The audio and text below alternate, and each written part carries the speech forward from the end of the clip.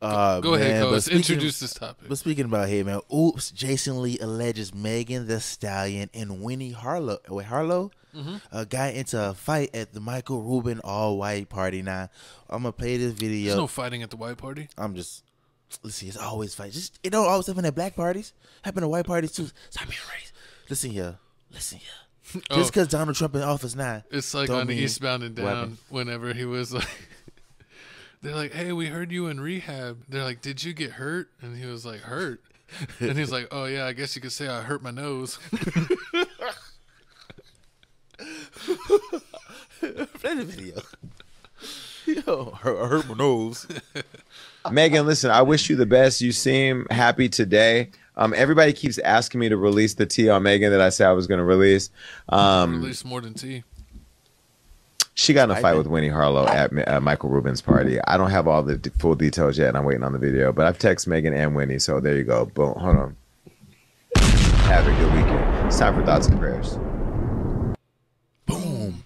And that's it. That's all you have, man. So basically what's going on is back in July 4th, it was the all-white party for Michael Rubin. If you don't know about it, we talked about it, covered a couple of episodes ago. I can't believe. Where's Kuzma at when you need him? I mean, I don't know if he was shooting bricks. You know, he wasn't there again. He was over there getting man hugs last time. He was probably hugging Michael Rubin from the back. Oh, Lord. But I want to know this, Coles. Do you think they was fighting over Tory Lanez? Because, you know, Winnie's from Canada. Megan Thee Stallion was getting stallioned. What are you talking about? I heard she was also at Mark Appleyard. Mark Appleyard. What kind of name was Appleyard? He was a skater of the year back in the day. Oh, Lord. She be everywhere. She around town, man. One of the best Canadians ever. Disrespectful. And what she's Megan Thee Stallion. I can't even keep up with Megan Thee Stallion anymore. But and Tory Craig. So you don't think that she was doing it to stand up for Canadian brother Tory Lanez, because you know she put him in jail for no reason. Canadian bacon. Exactly, because she put Tory in jail for no reason. Everybody know Kelsey did what she did. Yeah, it's not. She's lucky that Jamal Murray and Shai Gilgeous-Alexander weren't there. They could have got the Canadian basketball team to whoop her. True.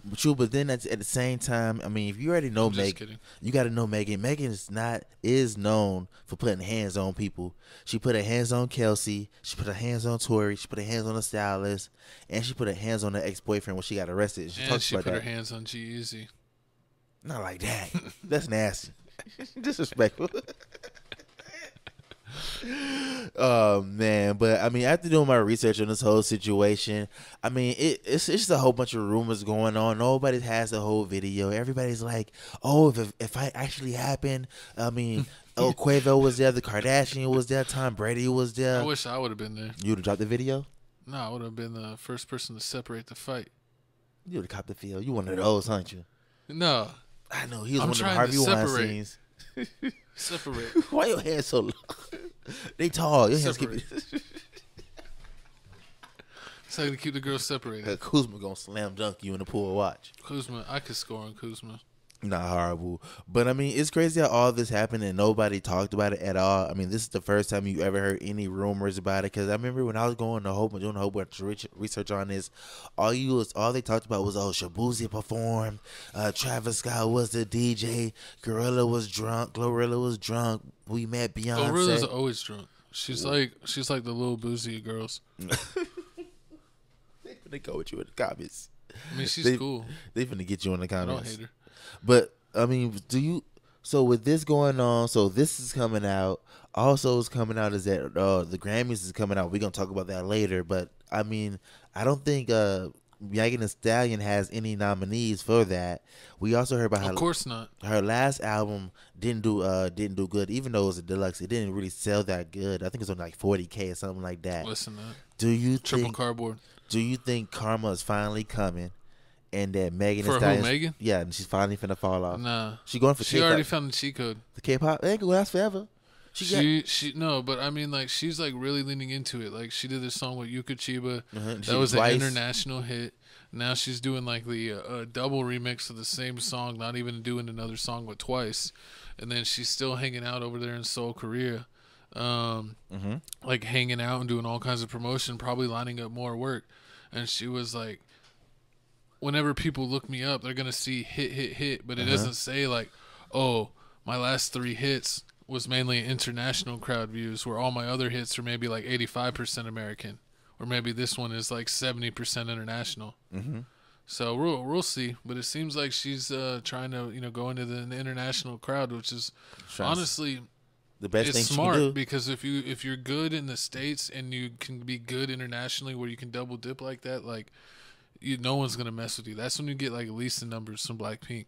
True. She's famous in the States, famous in K-pop, like doing 100, like what Rockstar did over 100 million on YouTube. Like that's like Taylor Swift type numbers. I mean, up there with Taylor. I mean, yeah, Taylor Swift goes overseas, she'll kill it. I mean, Nicki Minaj already doing it. She be doing her like I think she did her tour back to back just because it was so big. It was so much. Soulja Boy had like a whole second career overseas. True. Like he kind of fell off over here, but he was selling out arenas all over Europe and really all over the place overseas. So yeah, you really can do it. I mean, yeah, you can really do it. Really but this is besides the point, Coach. We got to know if it comes down to it. You're at the white party, and you see Megan looking at you, giving the eyes, and Winnie looking at you, giving the eyes. Who you walking to? You got Meg on the left and Winnie at the right. They're both leaned up on a different side of the bar, and they staring at you. I heard man get black. Giving those inviting eyes, like the come on down eyes. I heard the price is right. Megan Thee Stallion gives sends black men to jail, so I don't know if I want to go down that rabbit hole. But at the same time, I do like a lot of toxicity. You know, no Kuda Cat's better than toxic Kuda Cat. Oh my God! I'm just saying. Everyone banish him in the comment section. He wants to talk about me, and then he's over here, Chris Browning. What you mean? The best kind of freaky is the toxic freaky. I'm just saying. If I didn't make you cry 30 minutes before I hit, I don't want it. If you ain't trying to run me over with your car just because I ain't get you no McFlurry from McDonald's, I don't want it. If you ain't never been chased by someone with a knife and then made up 30 minutes later. After you called your mama and she knew about it, you already know what it is. No, that's the best kind. That's way over the top. Hey, she calling me. She chasing me down the block. She chasing me down the block. Then 20 minutes later, you call your mama back. 30 minutes later, your mama call you back again. You be like, "It's all right, mom. We made up. All right. We made up." She apologized. She was just on a postpartum. Oh no. Hold on. Can we have a moment of silence for my Costa's podcasting career? Time of death. I'm not even going to say the time. Oh, my God. You disrespect. They don't need to know when recording. But, yeah, your career is over, dog. What do you mean? Get a Spotify contract or Barstool or wherever you want to go. They're going to play that clip, and you're getting yanked. And then I'm going to be like, Mr. Beast. I didn't know what happened. What you mean? I take these off your notes. No. These is your notes. That's your handwriting. They can see it. That's a lie. I don't even write that clean. He's lying. But I write my left hand. Anything else on but I mean, hopefully the video comes out. I mean, I wish Celebrity Deathmatch was still going on. Let's get it on. So let's get it on. Let's have a good clean fight. I don't want to see no clean fight. I want to see nails, hair pulling. I want to see this fight. I wonder if Celebrity Deathmatch is so old that we could react to it and like they wouldn't care. True that. We should. They should make another Celebrity Deathmatch. I want to see. We could even do it on this. No, I want to see them put DJ Academics in the Royal Rumble. You just want to put him in the Royal Rumble. Hey yo, see Beyonce fight Taylor Swift? Who gonna win that battle? They're not even in the same weight class. Beyonce would just sit on her. How's that racist? She a black woman. Disrespect me. After Kamala Harris' laws, they sensitive right now, co-host. You can't be talking like that. It's all right. They'll be all right. like my co-host always says. They'll be all right. They'll be all right. They'll be all right. Well, moving on. We're gonna tell you who ain't gonna be all right. We can move on. I don't want to move on. Who woo? Woo. You sound like what is it? Babe, oh, Lord. the pig.